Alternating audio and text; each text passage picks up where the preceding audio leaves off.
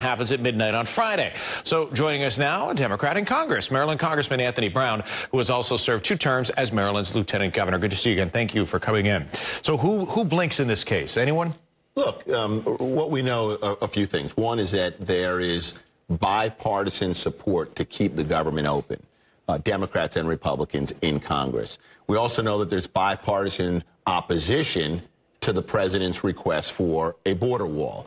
Right now, it's in the president's court. Last week, as you mentioned, he took pride in the fact that he could shut down government. To date, he has not offered an alternative to keep government open.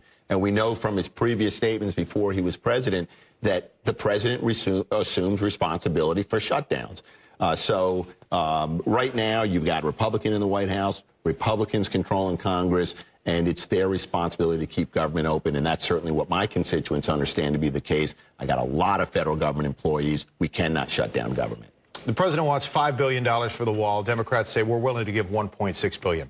That $3.4 billion in the balance is literally, when we look at the budget, it is such a small piece of the budget. So candidly, Congressman, is this about money or is this simply about taking a stance on the wall? Well, keep in mind again, Steve, the opposition, the unwillingness to fund that additional $3.4 billion, it's not just Democrats. Republicans in Congress, particularly in the Senate, have rejected the president's request for $5 billion.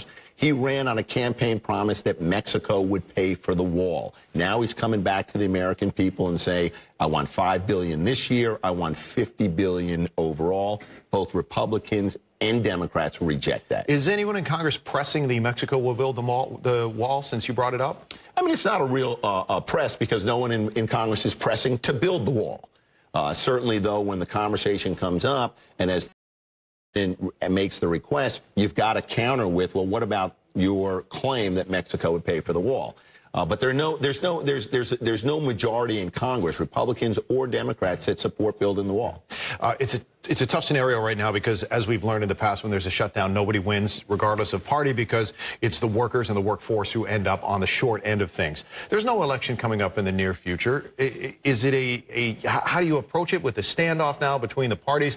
Does somebody give in at some point? Do we ride this through? Do we look for another CR? What strategy is there? Well, look, the way I approach it is if a CR, a continuing resolution, is what we need to do, then let's do it, because there are 300 to 400,000 federal government workers. There are federal contractors. Maryland, state that I represent, has the 5th largest number of federal government employees, and they do not deserve to be on furlough and run the risk of not getting paid. We're talking about customs inspectors at the Port of Baltimore. We're talking about food inspectors. We're talking about diplomats overseas. But it's not only those who work for the federal government. Small business loans won't be processed. Home mortgages won't be processed. We're coming up in the end of the month when many mortgages close. So Americans will be hurt by a shutdown. So it's 11 p.m. on Friday night. We're in the same position that we are right now on a Tuesday morning.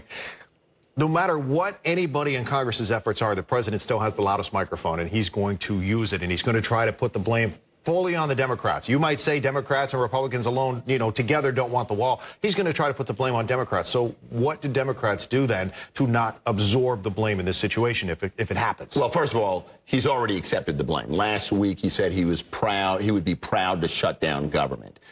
He accepted the blame even before he was president, when he rightfully pointed out that the president has the responsibility to keep the government open. Does that empower Democrats, though, when the president says, I'm taking the blame on this? Then does that empower Democrats to say, okay, take the blame, we're standing our ground? Look, what empowers Democrats is by doing the right thing, which is finding bipartisan support, which there is in Congress, to keep government open, and in a bipartisan way to oppose the wall. They're not mutually exclusive because the Senate has already passed such a measure. So now it's about the president coming on board. If government is shut down, this is the responsibility of the president. We're going to have to wrap it up. What's your thought? If things don't change between now and Friday, or will things change between now and Friday? Do you think a deal will get done, or do you think the government will shut down? Deal has to get done. We cannot shut down government. And I'm certainly hopeful that the president will come around on this. He's getting a lot of pressure rightfully so, from Republican leaders in the Senate to do the right thing. We can't shut down government. Appreciate you joining us, as always. Maryland Democrat Anthony Brown, Democratic